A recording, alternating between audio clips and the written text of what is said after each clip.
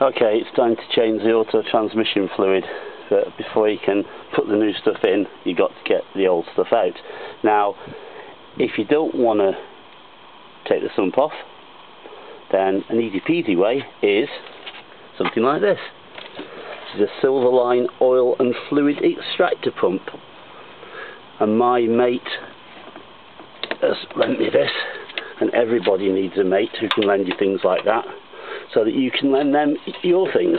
So we'll take the dipstick out. I think it's probably a good idea to leave the engine to cool down, otherwise this plastic tube is going to melt. But basically it's there. This is when you discover if your car's got a gag reflex. Let's have a go with this. Ooh. Ear, nose and throat. Ah.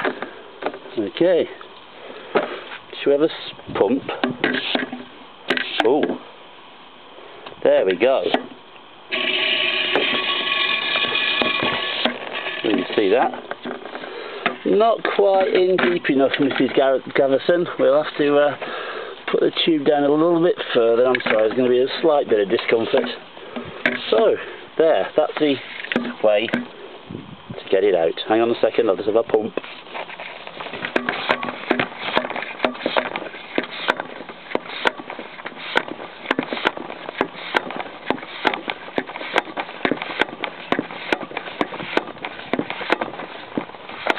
There we go.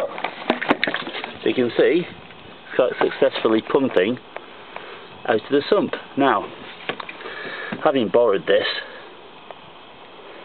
I discovered something far more important.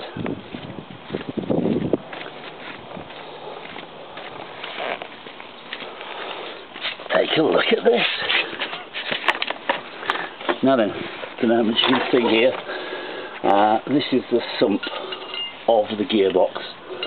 It's the metal bit at the bottom of the engine, square, and you'll find it just in front of the first universal joint in the drive shaft. It is the gearbox. Here we go. I could really do with a lamp, but oh yeah.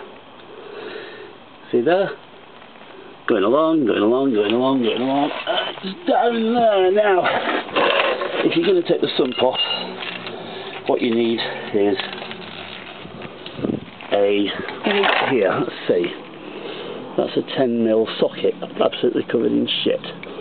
And that'll do. Now these are little bolts in an aluminium gearbox. So there's no place for grunt tight here, no gorillas welcome, because if you shear one of these off, you got a big problem.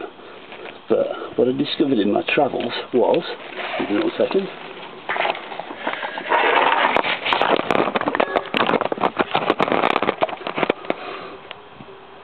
Can you see that? Hang on, I'll point to it. That is a sump plug. So basically, by virtue of a rather large socket, which is a 19mm socket, I can drain the automatic transmission fluid out. But as you can see, it's starting to have a go there now because I've slackened some of the bolts off. I'll report back when I've got the contents out. Ta-da!